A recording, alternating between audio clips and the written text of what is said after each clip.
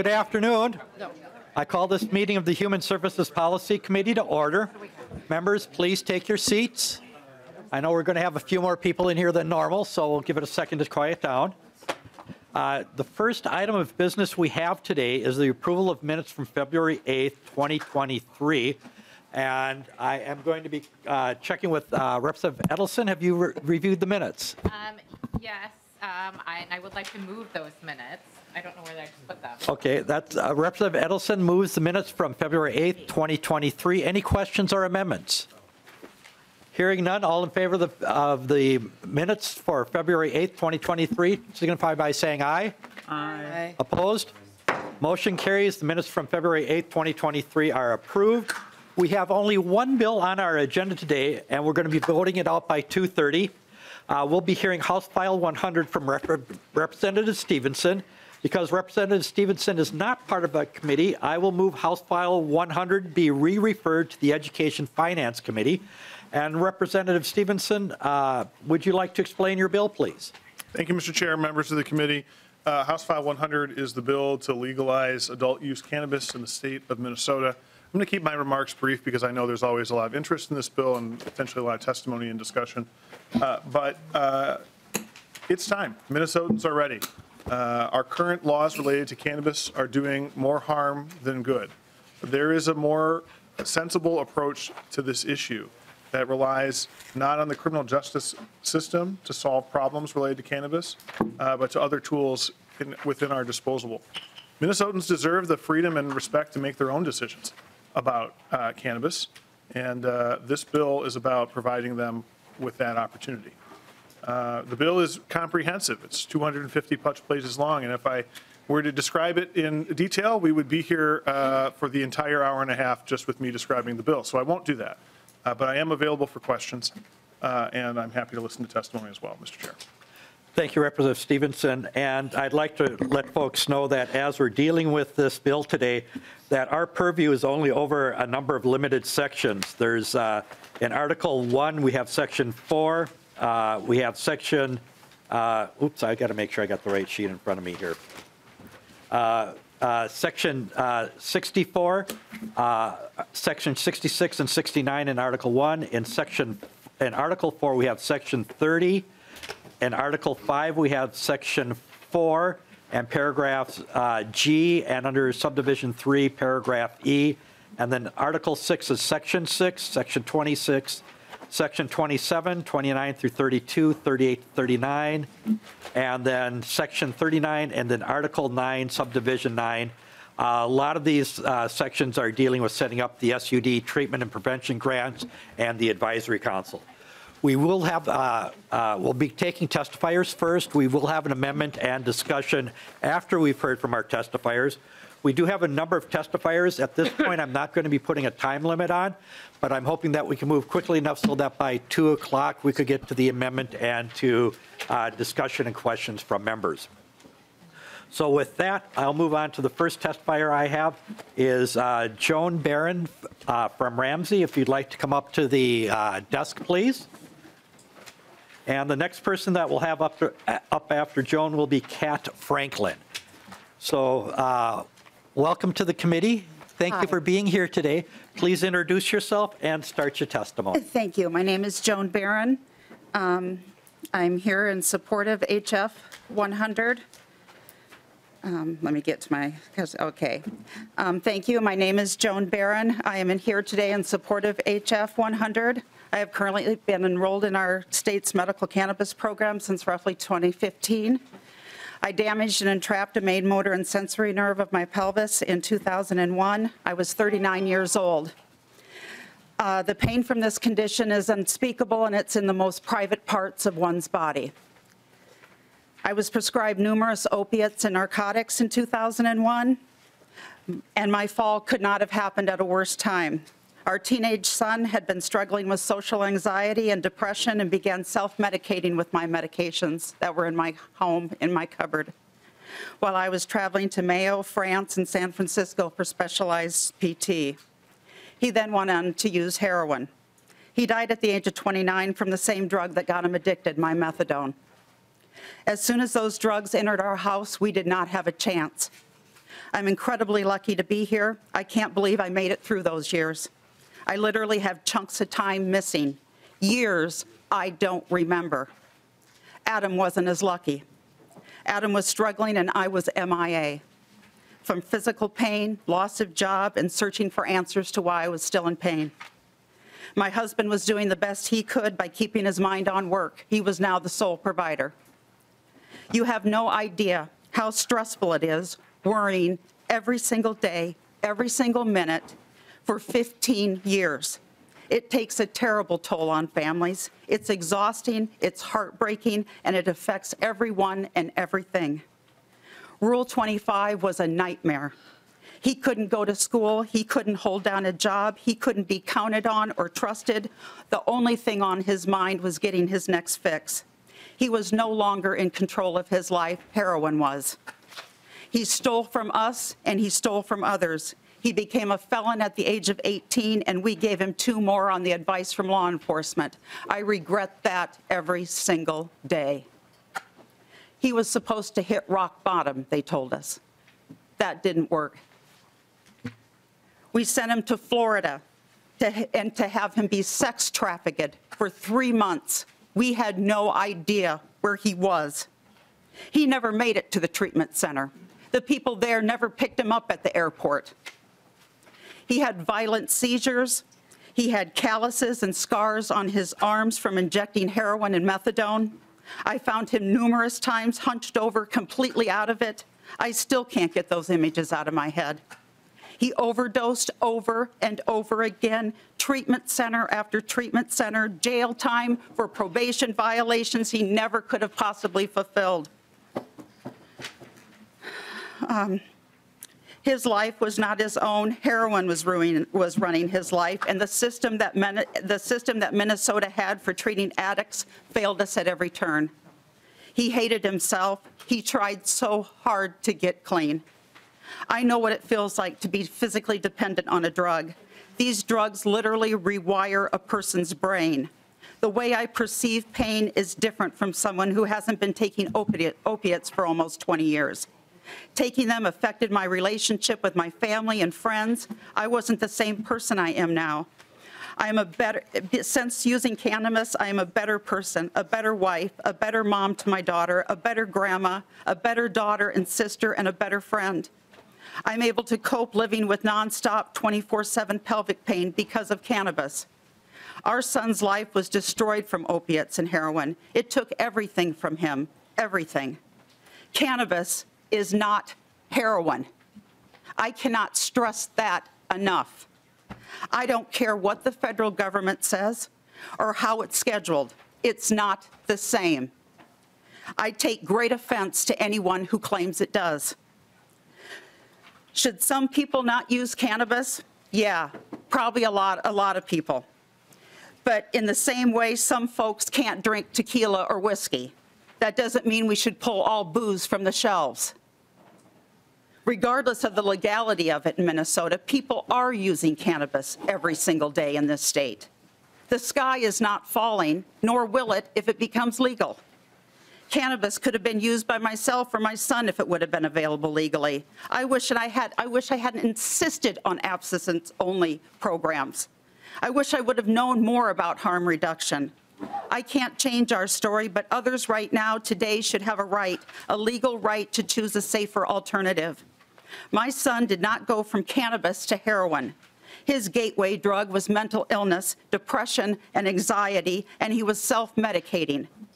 Try getting someone in active addiction a mental health diagnosis. It's impossible. That way of thinking is killing people.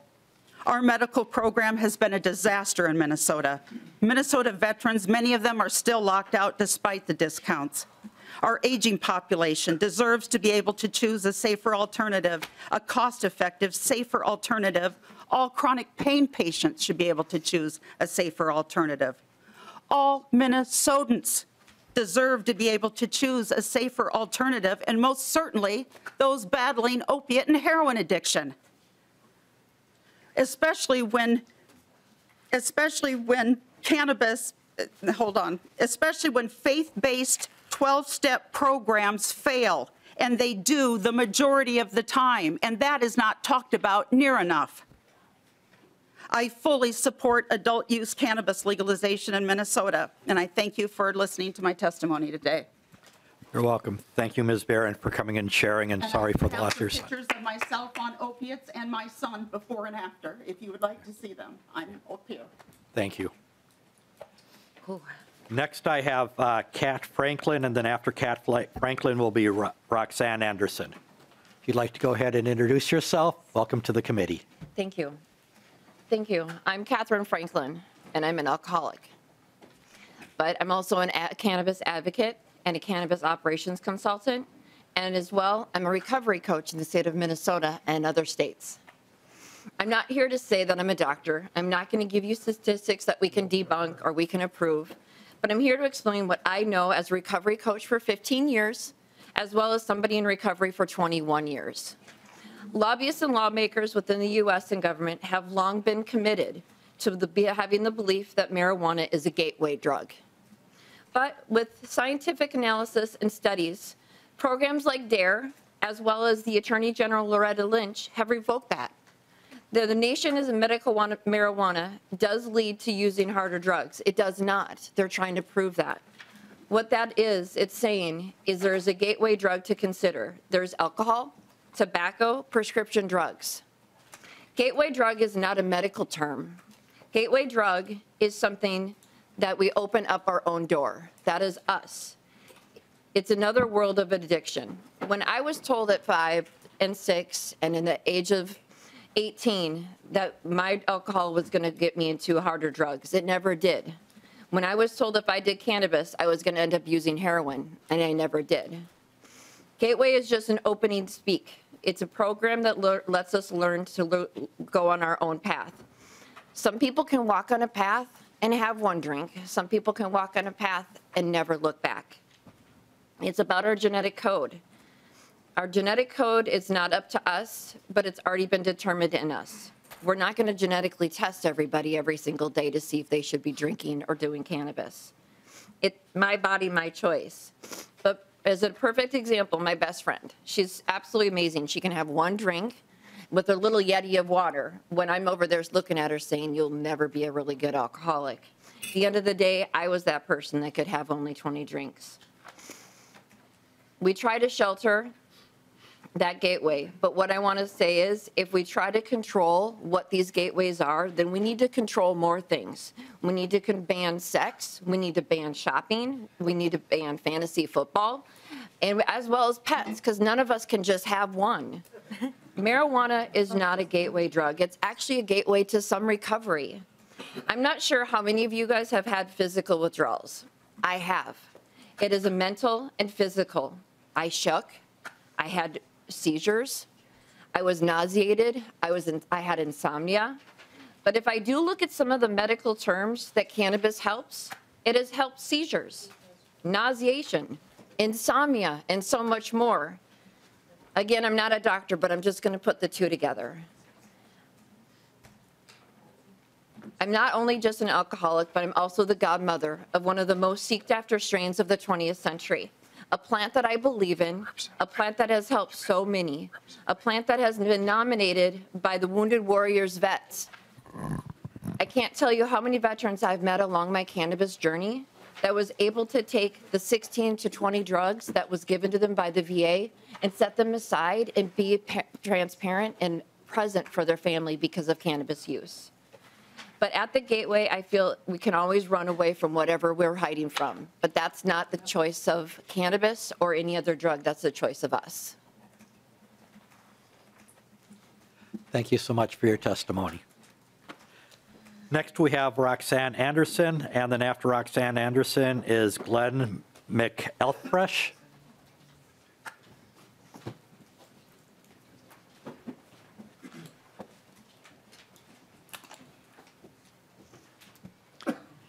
Hello, welcome to the committee. Thank you for being here. Please introduce yourself and begin your testimony. Thank you very much. Good afternoon, everyone. My name is Roxanne Anderson, and I am in favor of HF 100. I'm here today to show support for this important piece of legislation. I've been working in the harm reduction field for about 20 years, and I've worked in treatment centers and community groups. I've done street-based outreach and worked in drop-in centers. There's plenty of evidence-based research showing that cannabis is a safer option. Studies show that cannabis is an effective, safer harm reduction approach to opiates and other drugs. I'm a board member of Southside Harm Reduction, and we provide harm reduction access and services for people who use drugs. We know that there are safer options out there, and cannabis has been proved to help reduce pain. And we know that this is one of the leading reasons why people begin using opiates in the first place. We know that we can reduce overdoses if people have safer options. And we really believe in a compassionate care option to go along with this legislation. Thank you again today for listening, and I appreciate your work. Thank you for your time.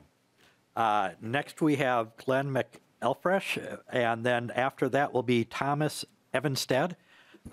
If you'd like to go ahead, welcome to the committee. Thank you for being here. Please introduce yourself and start your testimony. Thank you, sir. Chair Fisher, committee members, and Representative Stevenson, thank you for allowing me to speak today on HF 100. My name is Glenn McElfresh, and I'm a co-founder of Plift, a hemp-derived beverage company. A few years ago, my dad's best friend, Jim, was diagnosed with terminal bone cancer. Over the period of a few short months, he transformed from a vibrant man capable of hucking 80-pound chunks of granite to a bedridden skeleton racked with unbearable pain 24 hours a day. Jim asked me to buy him gummies because the THC helped him manage his pain and delay heavy narcotics. Jim's cancer was so aggressive that he wouldn't have been able to get a medical card before he died, and even if he did, he couldn't afford the gummies because Illinois' medical cannabis program was far too expensive for his budget.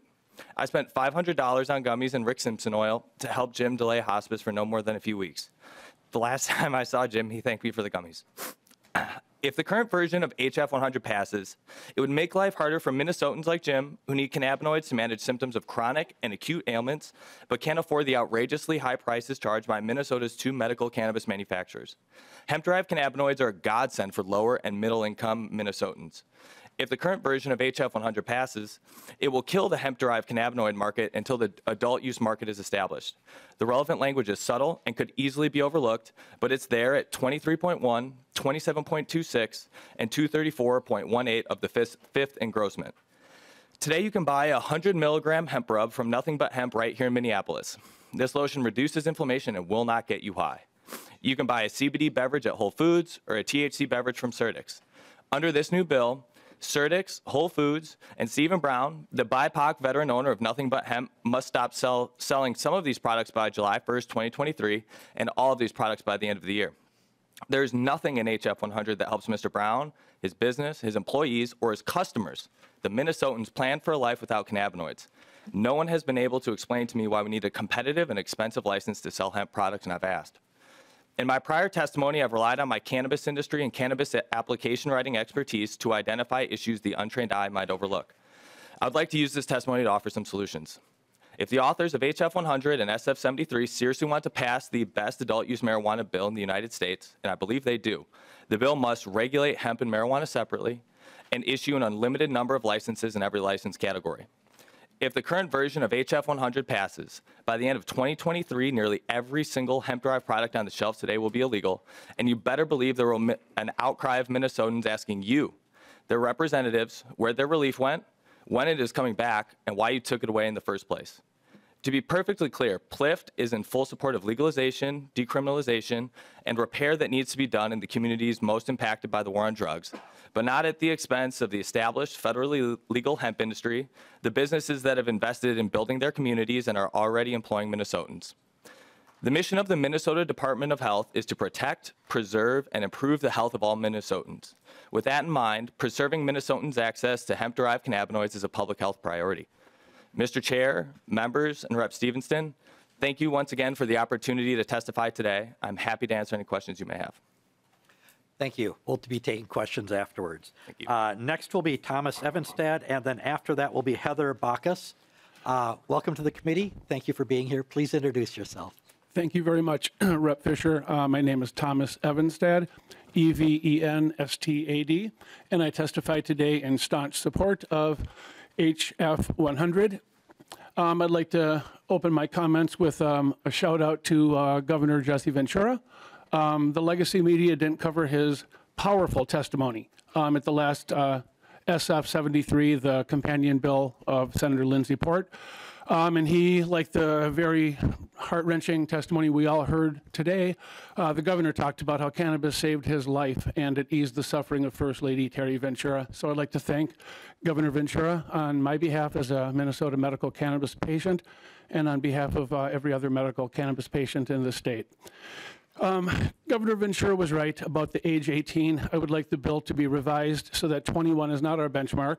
If I'm able to go and join the military and fight for our country and die for my country, I need to be allowed to consume cannabis as opposed to drinking alcohol, which is the choice that I've made over a lifetime of having used practically every drug under the sun and alcohol, and found that cannabis is the one substance for me that is therapeutic, healthy, and beneficial to me.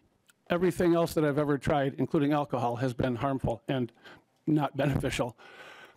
And then Neil Franklin is somebody that I met that everybody will be meeting in terms of the people on the committees. Neil Franklin is a commander with the Baltimore, Maryland narcotics unit back in the day, probably the 1980s.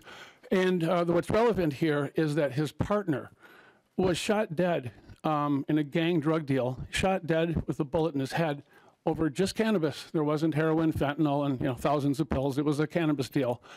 I live in St. Paul, Minnesota, and there's been at least one person that I know of that was shot dead over a backpack, $200 worth of cannabis.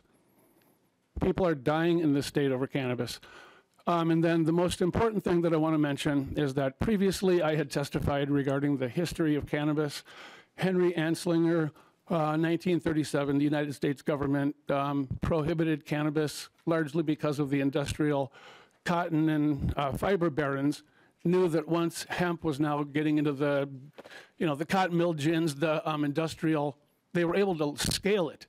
So that then they began this racist attack about cannabis, and it actually lands right here at the University of Minnesota, where in the United States Congressional Record, it talks about, quote, big-lipped Negroes that, not verbatim, but that were getting white women pregnant at our University of Minnesota, and it was blamed on cannabis. It's part of our congressional record. It's shameful, but it's real. So my testimony goes to the heart of the purview of this committee. Should you move it along, or should you stop this thing in its tracks? And toward that end, I would like to close with people that are a lot wiser than I will ever hope to be, I think. And what I'm saying is, prior to the Civil War, cannabis was a very successful drug when used to cure insomnia and impotence. It was used primarily to reduce tension. Now, couldn't we use that in our society right now? Tension reduction, we really could. Early letters from our founding fathers often refer to the pleasures of hemp smoking, said Dr. Burke.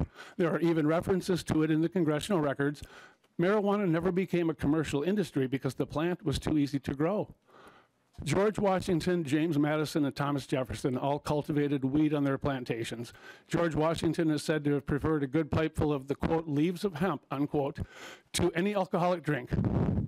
Thomas Jefferson and George Washington often corresponded about the virtues of smoking hemp and are said to have traded parcels of it as gestures of friendship.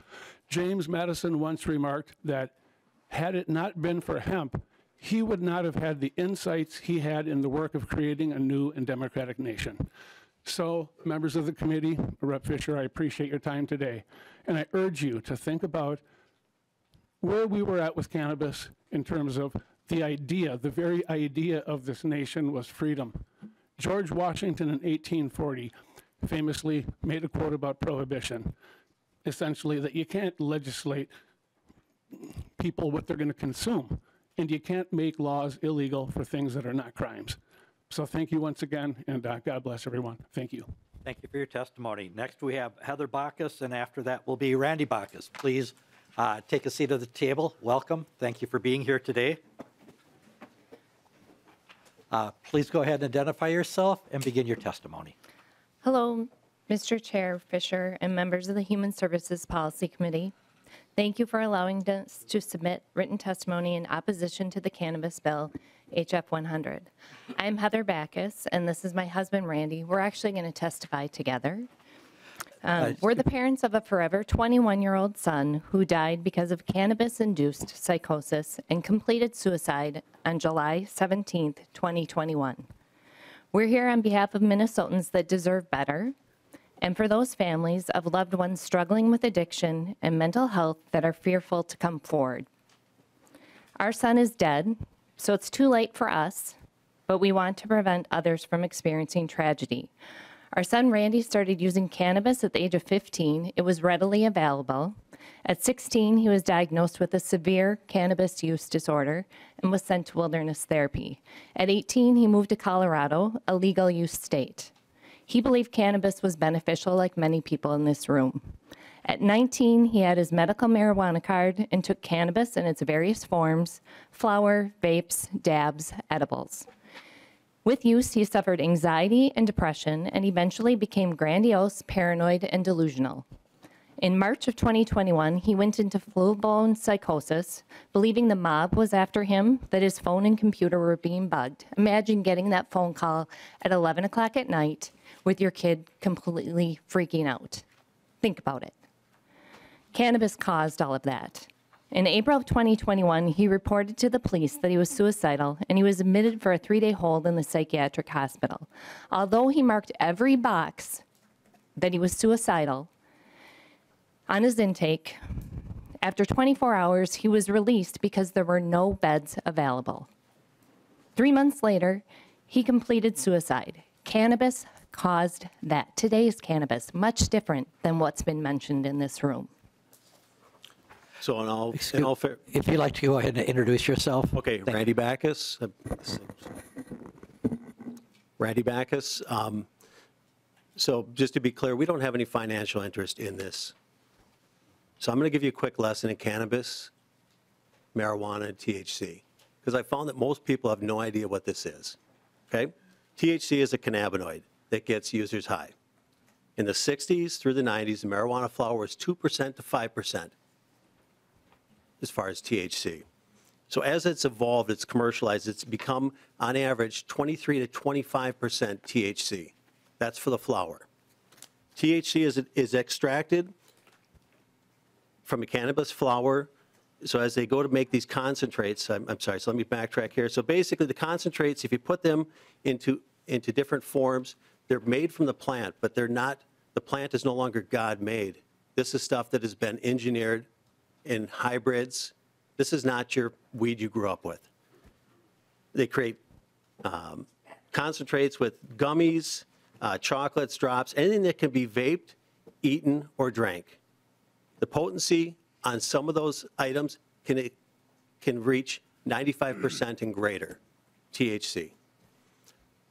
So to kind of bring you up to speed, I was going to ask who knows what dabs are. And I'm going to guess most of you probably don't know what dabs are. A few do, probably the younger people, okay? Bottom line is a dab is a high concentrate of marijuana, THC, okay? This is available in the states that have legalized it. When you take that, could be called wax, shatter, honey, goes by a lot of different names, different products, different highs. Simple fact is one dab, which is highly potent, is equivalent to 4 to 5 joints. It's scientifically proven that high potency THC changes the brain. And in cases with younger people, it goes in, it disrupts the brain, it disrupts their development. So keep in mind that when we're looking at these younger people from up until the age of 25 for young women and 28 for young men, their brains are still developing. If we look at this from a scenario, in 2020, an estimated 14.2 million people suffered from cannabis use disorder. In other words, that they were not able just to give up the cannabis. It was a very big part of their lives. In 2021, estimated 30.7% of 12th graders reported using cannabis during the year. 6.3% of those used it daily. 3 out of 10 cannabis users eventually develop cannabis use disorder. Parents who use marijuana increase the likelihood that their child will use marijuana, tobacco, and alcohol, as well as other drugs. Keep in mind, we're involved in different groups now trying to heal our loss. One of those groups, it started, there were 150 parents that their child was in cannabis-induced psychosis, and that was in October of 2021. That group has now grown to well over 450 parents who have kids in active psychosis due to cannabis. Think about it. HF 100 doesn't cap potencies. It has a legal age use of 21. Legalization will make it easily accessible, and many will suffer the terrible effects. And let me tell you, you don't want to lose a child. None of you do. In a legal use state, our son reported he was suicidal. He needed help desperately. With a shortage of beds, he was released only to take his life 3 months later. Never given a social worker or a plan for treatment or advised how to pay for medical bills, he did not get the human services that he desperately needed. Our youth are already struggling. Mental health systems are overwhelmed. For 8 years, the New York Times called for cannabis legalization. In June of 2022, the Times published a long article headlined, "Psychosis, Addiction, Chronic Vomiting. As weed becomes more potent, teens are getting sick." Think about your loved ones. This weekend, I met with 2 parents who have kids that are 18, addicted to cannabis, looking for advice and help. What do we do? And they're great kids, but they're gonna lose their lives to this drug. Do you wanna normalize a psychoactive drug that is addictive, causes anxiety, depression, paranoia, psychosis, and if not stopped, eventually schizophrenia? What will the cost be? Not only monetarily, but socially and emotionally. Please think with your heart, and please use your intellect and your conscience. This bill is supported by an industry that stands to profit from addiction and get young people hooked. We can do better. We can create social justice, decriminalize and expunge records. People have access to medical marijuana. Do not commercialize and normalize this damaging substance. Today's marijuana, cannabis, and weed, it's not the same as it used to be. Research, read, learn. Don't let more kids become dead like my son. Thank you. Thank you both for your testimony, and and condolences on the loss of your son. Next, I have John Hausladen, and then after that will be Ted Gallaty. If you'd like to come forward, please, introduce yourself. Welcome to the committee. Good afternoon, Mr. Chairman, members of the committee. My name is John Hausladen, President of the Minnesota Trucking Association. As we've testified in numerous committees, we have serious concerns about the bill. As users of the highway and as employers and contractors with those who use commercial driver's license, we have a unique perspective on this. And we do fundamentally think that legalizing recreational marijuana will make the roads less safe, and we do think it will impact our workforce. We do want to thank the chief author, Representative Stevenson, for meeting with us and having conversations about some of the things that we can work on as we look forward to working on that. I want to talk to you today about 2 concerns I think that are the purview of this committee, though, to think about and to build on some of the previous testimony. And that is, of course, funding for rehabilitation services and tracking impacts on workforce. So we understand that if this is legalized, there is the potential that any employee could be tested because they are demonstrating that their behavior at work is not meeting the standard to do their job safely. So let's say that an employee then is tested, and an employee is tested positive. What is the path for that employee going forward in terms of their employability, particularly in businesses that are regulated by Department of Transportation regulations federally? Air, rail, maritime, school bus drivers, metro transit drivers, truck drivers. So we have experience with this. In the trucking industry, if you are tested positive, either pre-employment, random, post-accident, reasonable suspicion, you're given the opportunity to enter into a rehabilitation program. And under that program, your employer or contractor gives you a reference to resources, substance abuse professionals, and then you can begin down that path. So we now have people entering a system where they will have to interact with a medical doctor, most likely a psychologist, a substance abuse addiction expert, and there is not funding individually for a person to then fund this. It's not the employer's responsibility. They don't bear it now, they won't bear it then. So one of our big concerns is, as you move forward with this bill, if it goes forward, is what is going to be the direct upfront money for any person, any employee, any contractor who in the workplace has now been identified and wants to get better, wants to go through a rehabilitation service and wants help. What is the funding they're going to have? Because they may not have the money personally. What is the funding the system and the provider is going to have to provide it? Because that links to the second point. We need our workers today, everyone. The young men and women, the old men and women, and everyone in between in Minnesota need to be productive. And so we want to make sure that the workforce is not reduced, not hampered. And one of the other things we request then in the bill is that there is more detailed tracking about workforce impacts, about employee participation, about use of the service under human services, under productivity, all of these different measures so that as we go down the road, if this is legalized, we can really understand those impacts and make sure we have the right tools and resources in place to address that. So thank you for the opportunity to speak to the committee today. You're welcome. Thank you for being here. Next, I have Ted Gallaty. After that will be Keith Gronov. Welcome to the committee, sir. Thank you for being here. Please start. Thank you, committee chair. Thank you, committee. My name is Ted Gallaty, and I am the owner-operator of Willows Keep Farm in Zumbrota, Minnesota. In 2018, we went down this cannabis road. We were growing corn for a corn maze and doing agritourism and a pumpkin patch. And history changed. So we started growing industrial hemp under the Minnesota Department of Ag, and we grew Hemp Maze Minnesota. So that is probably the first hemp maze in the country, and it was with the whole sole purpose to educate and inform the public about industrial hemp and this magnificent plant cannabis that we have. We also have now cannabis golf course. So we have a cannabis disc golf course that you can play disc golf through the cannabis fields.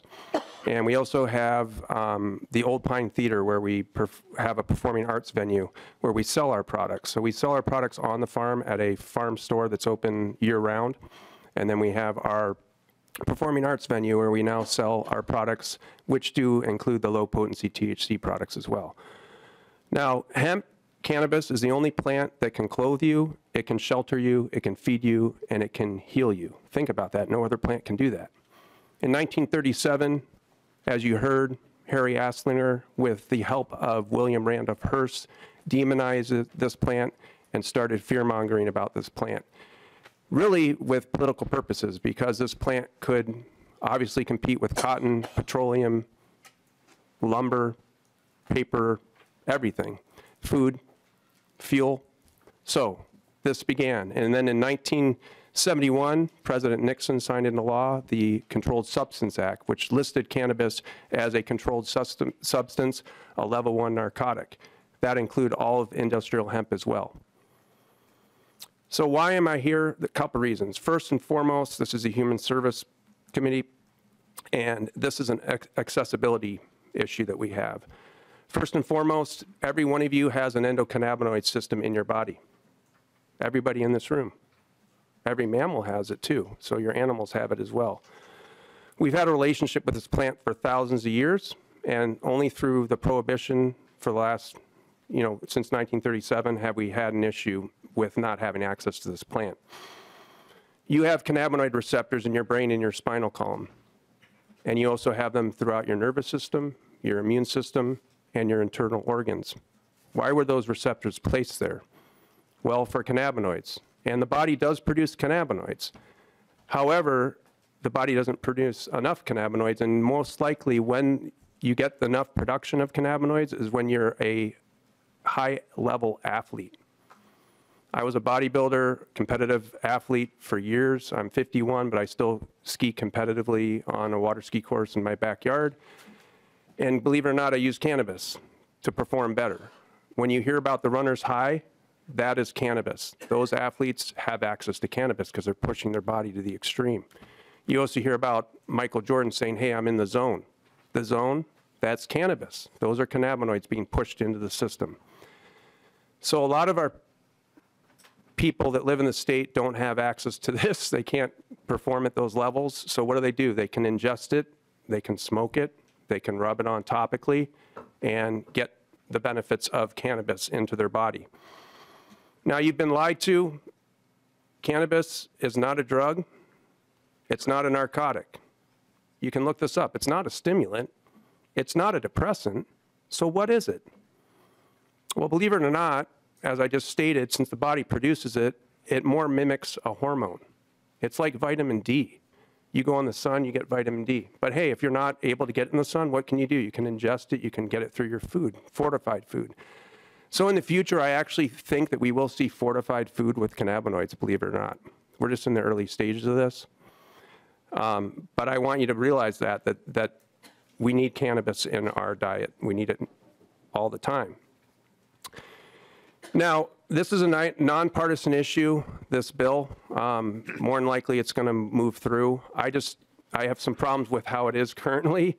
I know we're up to, I know Representative Stevenson said we're up in the 200 range, but I think we're almost getting closer to 300. In this bill, right now, hemp is listed 377 times. Marijuana is only listed 73 times. I know this is an adult use cannabis bill, but I have questions on why hemp is listed so much of the time in here. I think it would be better off if we kept it as a recreational or adult use THC bill and we just left the hemp alone, because that's my livelihood. And to be honest with you, I'm not about getting everybody high. That's not why I'm here. I'm here more for the health and nutritional aspect of it. So, you know, I don't want to debate that today. What I really want to do is just say, hey, watch how we list this, because right now there are some serious concerns with the hemp growers in this state that we may no longer be able to provide access to our products to the public. There are also 14 licenses in the bill. Again, I know there's a low potency license, but there's a delivery, there's transportation, there's manufacturing, there's cultivation. It goes on and on and on. Right now, I pay $650 a year by the MDA to be licensed to grow hemp and to produce and basically process my hemp. Now you're putting more restriction on me. I feel like it's also a grab where 8% tax, I know that that's what we're kind of looking at right now with this cannabis bill, but I know Governor Walz wants 15% tax. And I assume that you're going to take all the CBD products, all the CBD drinks, everything, throw it under this bill and grab money from us, or I should say from the consumer. So I don't think that that's right either. I think the sales tax should stay the same for the hemp-derived products. There's also an import endorsement that's in this bill that right now I get products from my partners and my friends in other states. Remember, this is industrial hemp. It's 100% legal. It's interstate commerce is 100% legal. Right now, I get products from California, Colorado, Wisconsin, Arizona, and North Carolina. If this bill moves through as is, I will have to get an import endorsement every time I bring in a product out of state. We have a duopoly here. We have a medical marijuana mafia. I know you're all aware of it. It's Chicago-owned by the Wrigley family and the Jim Beam family. That needs to go away. We can't continue that. That needs to go away. Sales of alcohol are 18. If you're of 18 years of age, you can sell alcohol in a restaurant, in a bar setting. And believe it or not, in this state, you don't even need to be, you can be 12 years old and sell tobacco. My question to you is, right now, in order to sell any cannabinoid products, you're going to have to be 21. My daughter works at the farm. She's 17 right now. And she will not be able to be in the store, I guess, selling our products if this bill moves through. So that's the other issue I have with this. So again, it's all about accessibility for our customers. A couple more points real quick.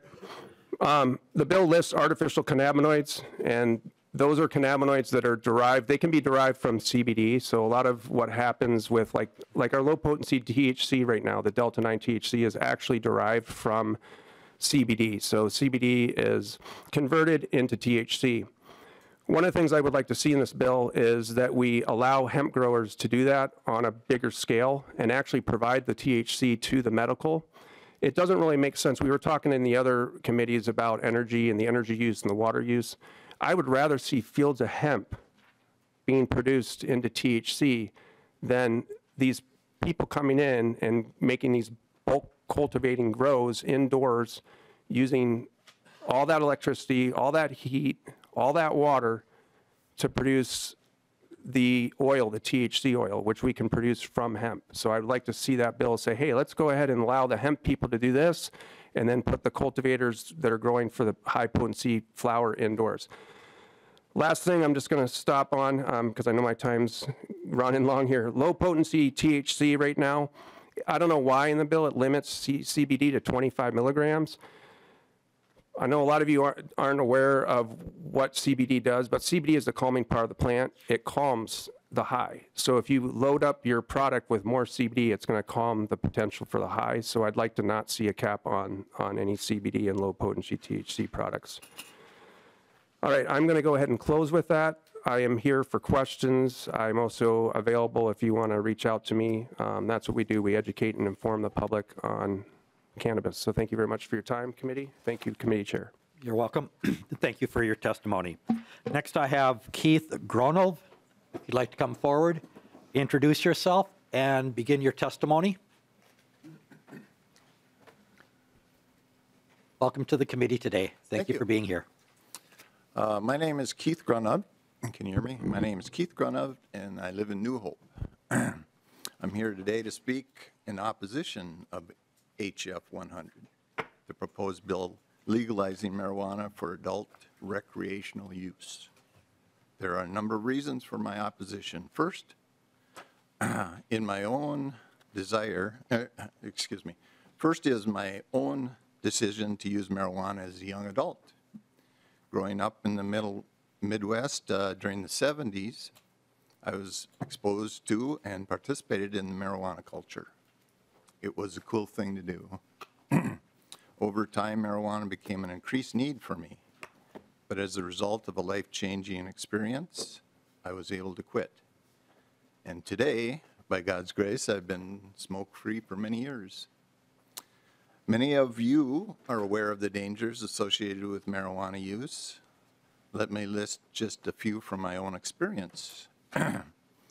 I would say number one would be clouded judgment, lack of motivation at times, slow reflexes based on, for instance, if driving a car and trying to maintain everything you're supposed to when you're driving, it's a problem.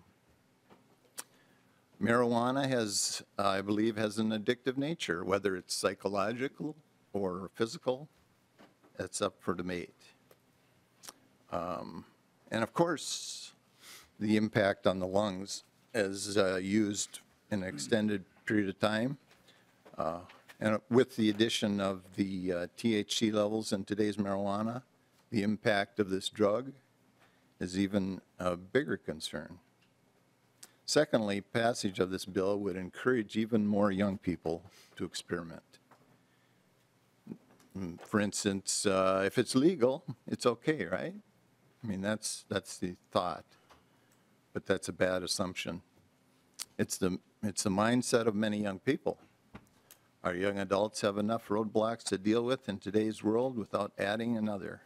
Legalizing this drug is not the answer. Today, the marijuana industry has come out in force to promote marijuana cannabis as a safe product. Left out of their conversation and their ads are the dangers associated with it. I recognize possibilities associated, the possible applications this drug has in controlled medical context, and we've heard about some of that. But this current bill goes far beyond that. Several organizations have already spoken up against about this bill. People have testified, as we've heard also, related to the health hazards and I would urge this committee to take a closer look at these concerns. Your vote matters. This vote goes beyond party lines. As you think of today's young adults and the future they face, what's the legacy that you want to leave with them? When the final vote's taken and the smoke is cleared in this debate, I hope you will agree with me that a no vote is the right decision. Thank you. You're welcome. Thank you for your testimony. Is there anyone else from the public that would like to testify on House File 100? If you'd like. Peter, I know I told you I wasn't going to do this. Oh, please, go ahead. Go ahead. Please introduce yourself for the record.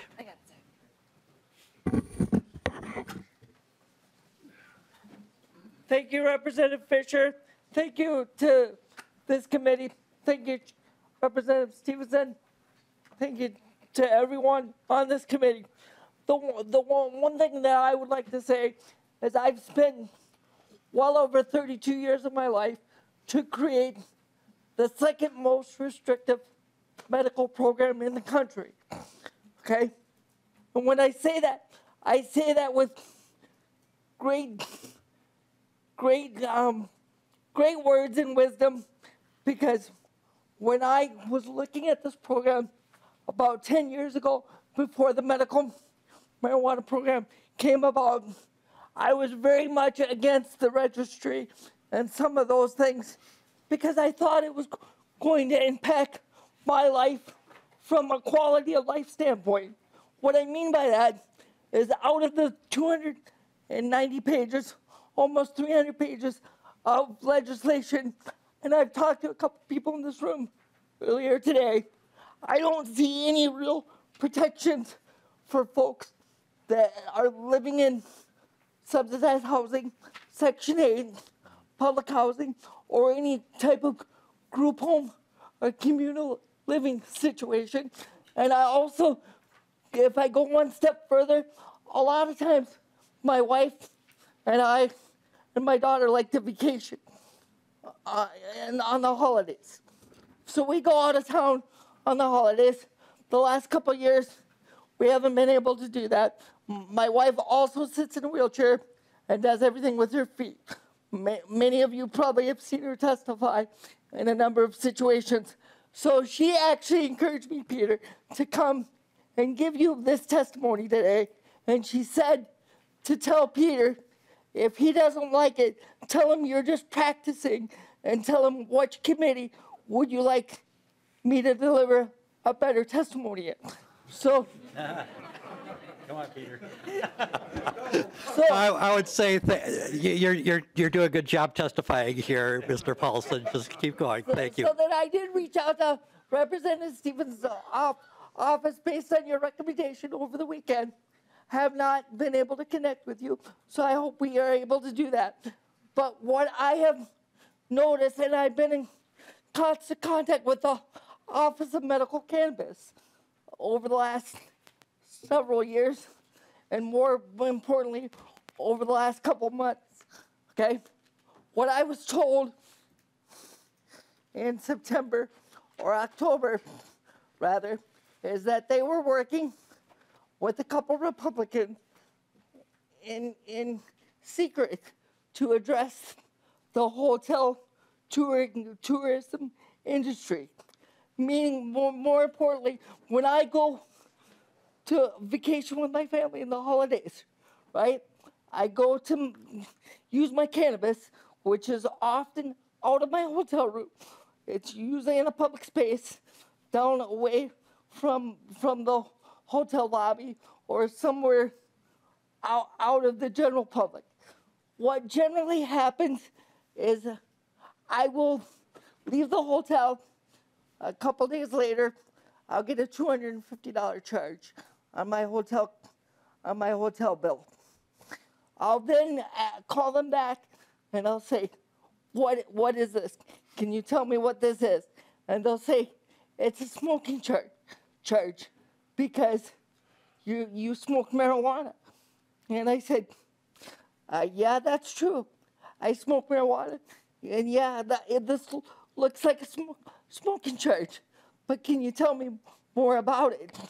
And more importantly, Christmas time, not last Christmas because I was afraid to go to the hotel this last Christmas, but the Christmas before, I went to the hotel, and 4 days later, I got $250 charged on my hotel bill because they said a piece that broke off of my wife's wheelchair looked like a smoking device.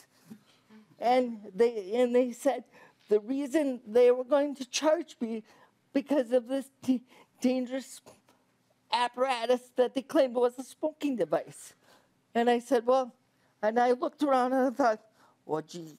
And then I looked at my wife's chair and I was like, oh yeah, that's that piece that my daughter keeps jumping on that oddly broke off. And we just threw in the corner of the hotel room. And when I lost my cartridge, my vape cartridge, which I use daily, all the time, when I lost one of my cartridges in the hotel room, I asked the hotel staff to go look for it. Oddly enough, they did not find my medicine, but they found that piece of broken device that they claimed was a smoking device. And I asked them to show it to me, and they said they already took a picture of it and sent it to corporate. And I said, if I call corporate and they refuse to show it to me, by law, you should give that back to me. And they said, we called corporate, they're not going to show it to you, we're going to reverse the charge. So what I'm saying is, because we have flour in this program today, right? And a lot of us get the benefits of using flour and a number of other products, right? I am afraid to take my flour to the hotel. I'm afraid to bring my flour to the Capitol complex, okay? Because I've had staff, I've had security guards complain to me when I'm rolling my medicine or preparing my medicine in the bathroom. I've had them complain and say, hurry, there's a group of kids coming in. We don't want them to see you with your marijuana on this counter. I'm like, well, that's okay. Just tell them it's medicine and we'll be fine. And what has happened is it's caused me and my wife not to want to go to hotels, not to want to hang out in greater Minnesota, not to engage with the general public. So what I came here today to tell you guys to do is to protect the medical program to the best of your ability and do not let it phase out in a couple years, because the medical program is the necessity of what's going to drive how you look at this product, okay? Also, the recreational side of it is, once that goes through, and I hope you guys pass it this year, once that goes through, that will greatly subsidize the cost for us medical patients that Excuse me, Mr. Paulson? Yeah. I'm sorry to interrupt. We need you to wrap up. I do have a couple other people that want to testify yet, and we still need to have our discussion. We do have an amendment here. So. Great. I'll wrap up right now, and we'll call that practice number one. Okay. And I'll call you, and you'll tell me where we go next. All right. Thank you, Mr. Paulson. From what I understand, there are a couple of other people. I see a woman over here. If you'd like to come to the table, please. Identify yourself, and I think there's... Hi, Sue. Come on down. Come visit me. I know Daryl from back in 1989. Right. And what I'm going to have to do is I'm going to have to try to keep us to about 2 minutes each here. I'd like to be able to get to the committee so the committee can have some time to discuss it. So if you'd like to introduce yourself and start up and... Thank you, Representative Fisher and committee members. My name is Susan Sint, and I live in Maplewood. I have all sorts of stuff that I wrote that I've added to it, and I'm going to try and not say stuff that's already been said because there's a lot of great testimony here. I just want to tell you a little bit about me so that my opinion has some credibility. As I said, I live in Maplewood. I grew up in Matamidi on the shores of White Bear Lake. I graduated from Matamidi High School. I went off to St. Cloud State University where I got a biology degree. And then I actually finished my education at Hamlin, and I'm not done. I've worked in healthcare. I've worked in the service industry. I've worked as a nursing assistant. I've worked as a daycare provider. I've worked as a high school science teacher, and I've worked as a substitute, and now I am a business owner. And just to be fair, I kind of ended up in this industry by accident, but I do distribute the hemp products, and I am interested in distributing marijuana or somehow staying in the industry. I'm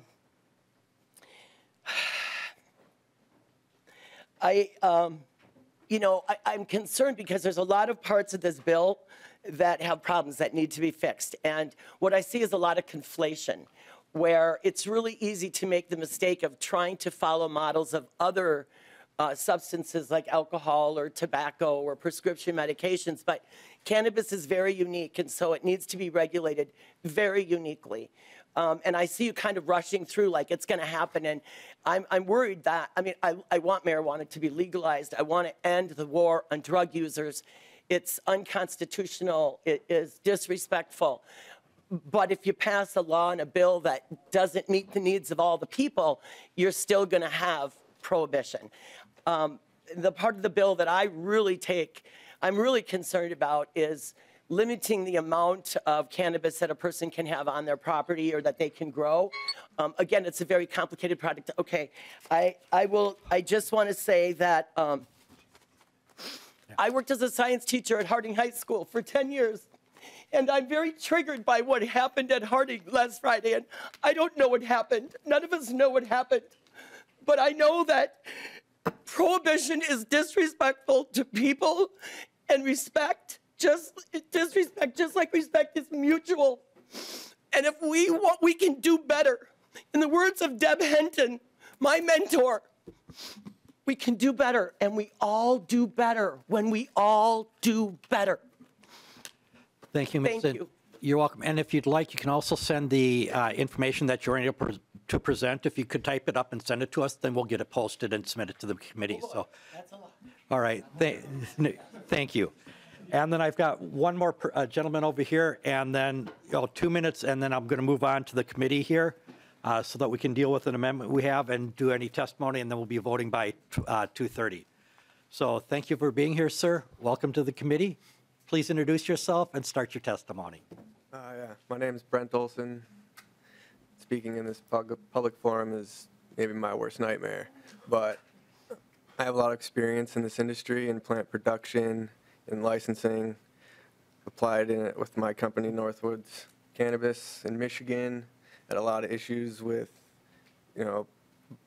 broken rubric systems from municipality to municipality, so I'm here to let you in support of the fact that there should be one rubric across every town, every city, blanket. We need one organization, one group of people looking at these licenses and these applicants to make sure that it is fair every step of the way. Because when you start segmenting it out, you get nepotism, you get people that don't believe in the industry, and the only ones that get licenses in their towns are people that they trust. And we just can't have that. We need a good, equitable system for across the state for every Minnesota resident, period. End of discussion. Another thing I have issue with is the plant count for growing. I find it very arbitrary. I can put a plant in the ground in May and grow it into a 14-foot tall plant that's going to yield 10 pounds, and I can still grow 3 more. I think it should be a square footage issue. I should be able to cultivate cannabis how I choose. I don't want to grow a big plant to get the yields that I want. I want to grow maybe many small plants. Maybe I want to deal with genetics.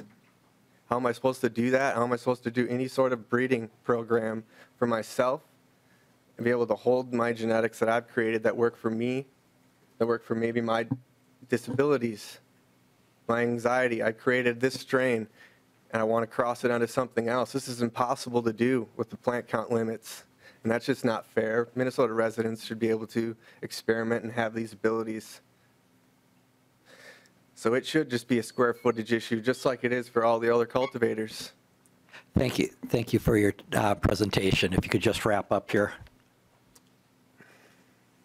I wish I had more time. There's a lot to talk about on this issue, especially when it comes to public safety. And it's coming to some of the other committees yet, so you'll have an opportunity to I'll present be at here. some of those. One last thing I would just say is look at the licensing structure for micro businesses, and these businesses should be allowed to operate in separate locations from retail to production. It's going to be very hard for small businesses to find a location that can house everything that you want to do, as well as have a retail location that's going to be in an area that's applicable for anyone to be able to go to. Thank you, sir. Thank you. You're welcome. Okay, with that, public testimony is closed. We will move, if there are others, I'd like to mention that we did have a number of documents that were submitted in testimony letters, so I hope that the committee will look at it. For those who have not been able to testify today or interested, please go ahead and submit to us a written letter, and we'll make sure that gets posted online and part of our packet going forward. With that, we will move on to the amendment. We have the A50 amendment. I was wondering who would be interested in offering the A50 amendment. Representative Baker. Representative Baker, would you like to move your A50 amendment? Yes, Mr. Chair, I would like to do that. Representative Baker moves the A50 amendment. Representative Baker, please explain your amendment. Yeah, thank you, Mr. Chair, and to Representative Stevenson. We've had a chance to visit about this a little bit. A lot of you know that I am pretty active in the recovery treatment world of substance use disorder, and this amendment, I think, really helps clarify a little bit about the part of the recovery side of treatment that sometimes gets overlooked a little bit. So the grant program that's listed on page 116 and line something here, according to the amendment, I want to make sure that we include the word recovery into the amendment. It's very simple. I just want to recognize that as being a part of our process of helping people. I like this part of the bill where they're recognizing that we have to provide some grant money for folks like this. And so again, I appreciate the opportunity. I look forward to hearing the author's thoughts on this, and I hope that we can support something like this. Thank you, Representative Baker. Representative Stevenson. Thank you, Mr. Chair. Representative Baker, I encourage members to vote yes on this amendment. I think it's a great addition to the bill. I appreciate you noticing this and offering a constructive solution to it. So I'd ask members to vote yes. Thank you. Any other debate? Hearing none, all in favor of the A50 amendment signify by saying aye. Aye. Opposed? Motion carries. The A50 amendment is approved. Any further discussion on the bill? Representative Backer. Mr. Chair, thank you. I'm Representative. My question is there any enforcement mechanism or penalty for a family child care provider if they do not disclose adult use in a home of ours, if they use the cannabis? And then I have a follow-up question. So just wondering what type of enforcement there is, because the bill talks about that there should be, but as you're well aware of, when people don't do something that they're not supposed to do, they're not always forthcoming with that information. So if you could address that, please, Mr. Chair. Representative Stevenson. Mr. Chair and Representative Backer, you're correct that the bill does require disclosure of the presence of this, if it's outside. Of course, you can't be using it while you're looking after the kids and everything else, but it does require this disclosure you're talking about. That's consistent with what we do with other substances. In terms of enforcement, I might ask if Mr. Johnson from House Research could shed some light on that piece of it. Mr. Johnson. Mr. Chair, it's Ben Johnson from House Research. Mr. Chair and members, I believe that requirement is tied to the licensing provision. There's not a specific penalty described in the bill, though. Okay, thank you, Mr. Johnson. Representative Backer.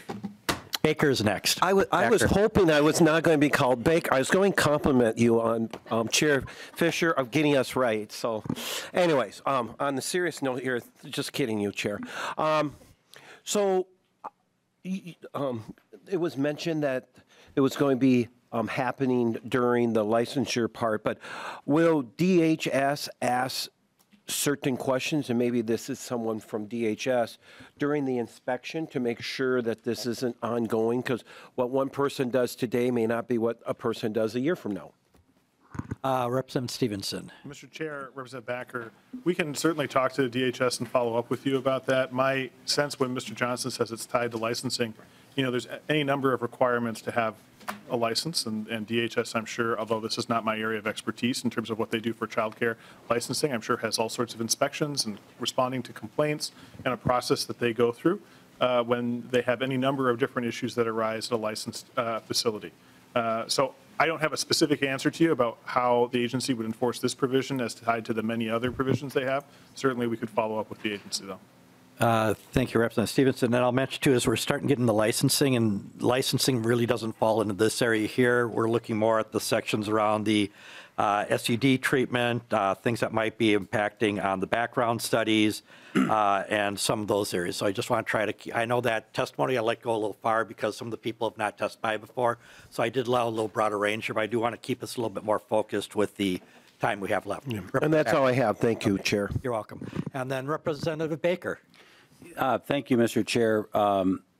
And to Representative Stevenson, a couple of the testimony today was obviously wrenching, the Backus family and their loss. And again, a lot of us here kind of know what that is like.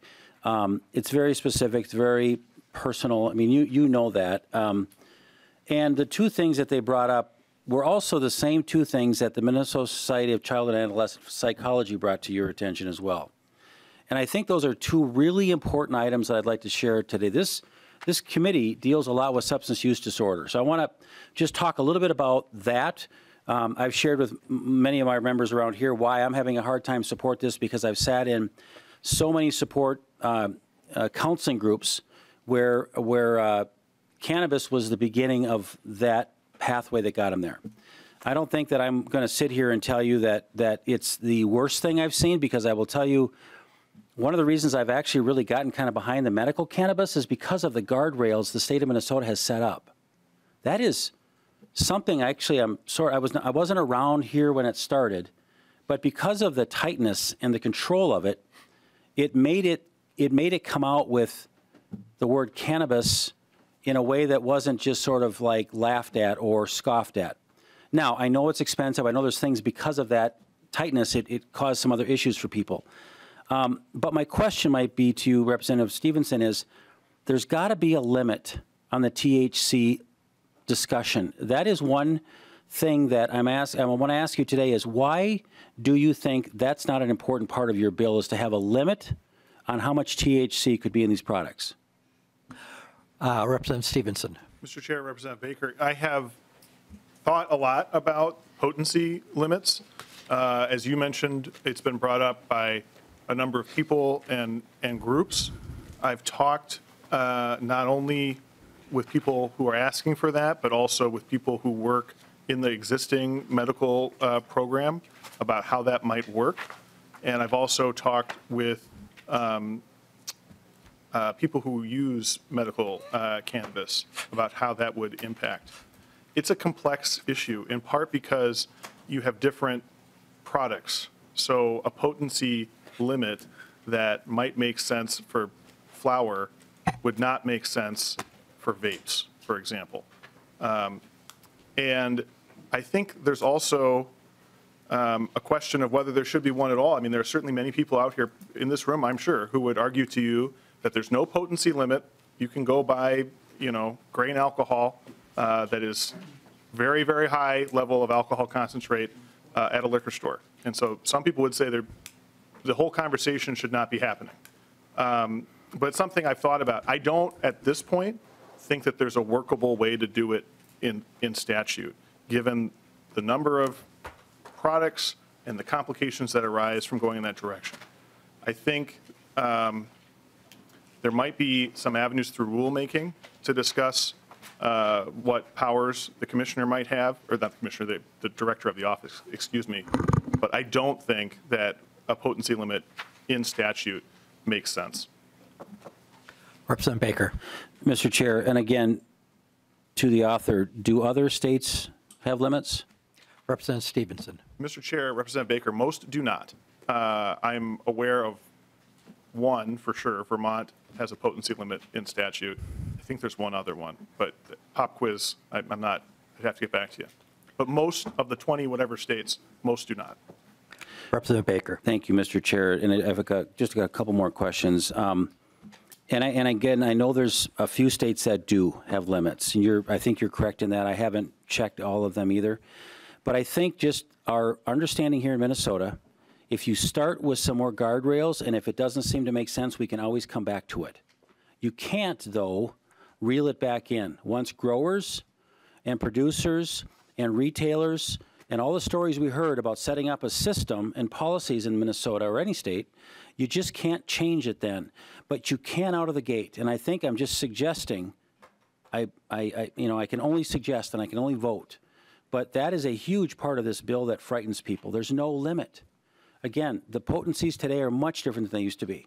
So, in the other area that I really hope you focus on, and again, going back to the letter from the psychiatrists that study this every day, I've seen it in my studies with substance use disorder.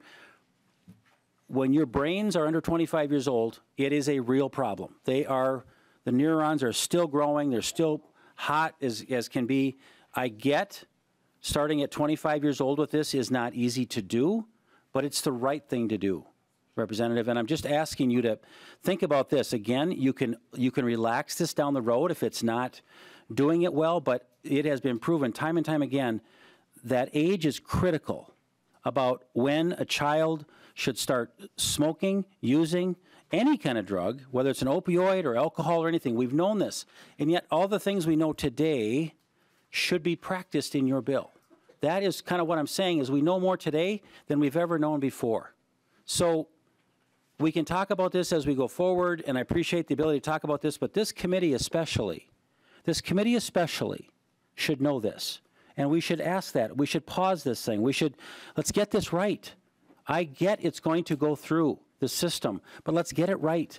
Let's not damage any more kids because if they're 21 and they're not supposed to have it, but you know when it comes access to 21, 18-year-olds are going to have easier access to it because they're going to know 21-year-olds, and that's just how it works. So I asked this committee to start looking at this stuff hard. This is why we have these election certificates. We have to do this the right way. But let's ask these tough questions, not just because it's headlines, but this has to get done right in Minnesota. And what's wrong with Minnesota? If we pass a bill, but it has more guardrails in other states, I think then we're doing the responsible thing to do. So I share that, and to the author of my final comments, I really hope that you and I can continue to have these conversations, or others can have that. This is, to me, the two most important things that your bill could improve on are those two areas. And I would appreciate you looking at it honestly, talking about this. It's okay to be outside the norm of other 18, 20 states, but do the right thing. That's all I'm asking you to do, because too many people in Minnesota have paid an ultimate price for things that get into the systems of our kids, our people that are still developing, and I ask that you really look at that seriously. So I appreciate your comments and always asking for input. Thank you. Thank you, Representative Baker. Next I have Representative Novotny. Thank you, Chair. Well, it's a big bill, and it goes into a lot of areas, but I will limit my comments to what this committee has jurisdiction on right now. And so much of the testimony that we had today were people that were talking about the marijuana medical usage, and I'm sure Representative Backer, who is a paramedic, can testify and would agree. When you're in law enforcement and you start going out, when anyone calls for an ambulance, law enforcement is the first one there. So you find out when someone's got cancer, and you find out, and you will become on a first name basis when someone gets terminal cancer. And all the things, many of the medicals that we go on, I believe, are related to the actual treatment that they're getting, not necessarily the cancer. So I've seen the effects of the medical marijuana, and as a person who's staunchly against recreational use marijuana, I'll be the first one to say that the medical use has big benefits. if you were here and testifying that you're upset about why medical marijuana is so expensive, it's because, well, I wasn't here when it happened, but I'm going to guess there was a bill about this big that set up, you can call it guardrails, I can call it set up protectionism. You know, medical marijuana is so expensive right now because there's a whole bunch of people that had direct interest that received something out of that bill. It doesn't have to be as expensive as it is. That being said, 4, 5, 6 years from now, there's going to be testimony from people coming into this committee saying legalizing marijuana has really devastated my life and it had long-term effects on me. And I'm not going to be the one that has my fingerprint on that. So I'll be a no, and I recommend everyone else vote no. Thank you, Representative Novotny. Next, I have Representative Edelson and then Representative Finke. Thank you, Mr. Chair. Representative Stevenson, your giant bill's taking up my entire area over here. No, just kidding. All right. Some of it is your bill. Right? Yeah, some of it is my bill. Thank you for carrying that. So I guess what I wanted just to say is on 2.18.18, the sober home allowing for the substance use, allowing making sure that we may be able to prohibit somebody from using those in a sober home. I want to just thank you for that. I think that's good language. And then also under 245 CO5, looking at the background studies, I have a bill that's really looking at people that have low-level offenses that are not able to work. We have a workforce shortage. Representative Baker, you and I are working, looking at this, and I think this is a really good provision. I want to thank you for that. There are so many things in this bill, and I know that we're just kind of going to confine them to a smaller piece.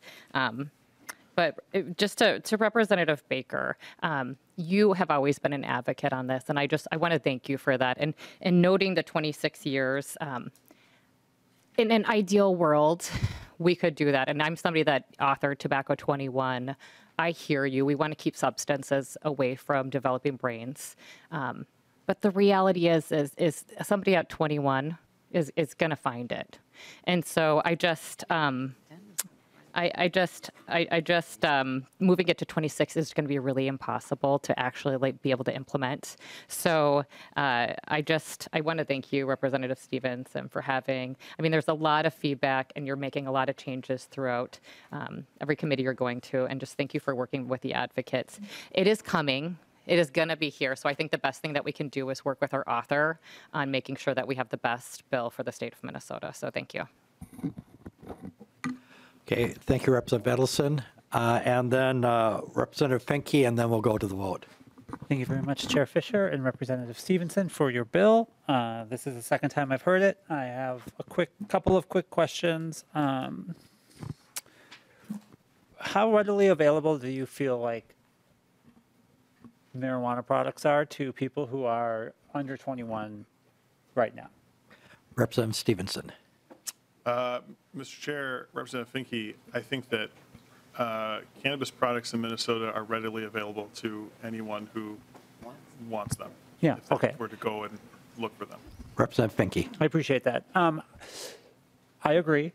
How long do you think people who have been victims of a racist white supremacist war on drugs who are waiting for their automatic expungements should have to wait for people to decide whether or not marijuana products are already available to literally anyone who wants one anywhere in the state? Representative Stevenson. Mr. Chair, Representative Finke, appreciate the question. And let me answer it this way by saying that, as you know, as members of the committee know, I am a prosecutor in my day job.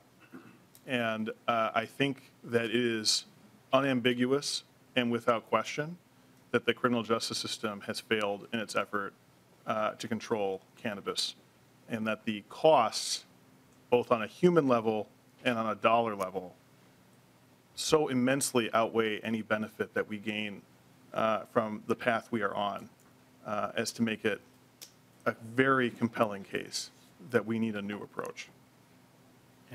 Representative Finke, and we're drifting off where our key sections are here, so. Oh, we've got automatic expungement in our sections. That's the only reason I asked, but I'm done. All right, thank you. With that, we will move to the vote. I will renew my motion that House File 100, as amended, is re-referred to the Education Finance Committee. All in favor signify by saying aye. Aye. Opposed, say nay. No. The motion as amended, House File 100 as amended, is re-referred to the Education and Finance Committee. Seeing there's no further business, our next hearing will be on Wednesday, the 15th, and we'll be hearing House File 1486 from Representative Frederick at that time, and we'll be hearing more about the policy responses to the opioid epidemic. Thank you all for a respectful discussion today and for your time. We are.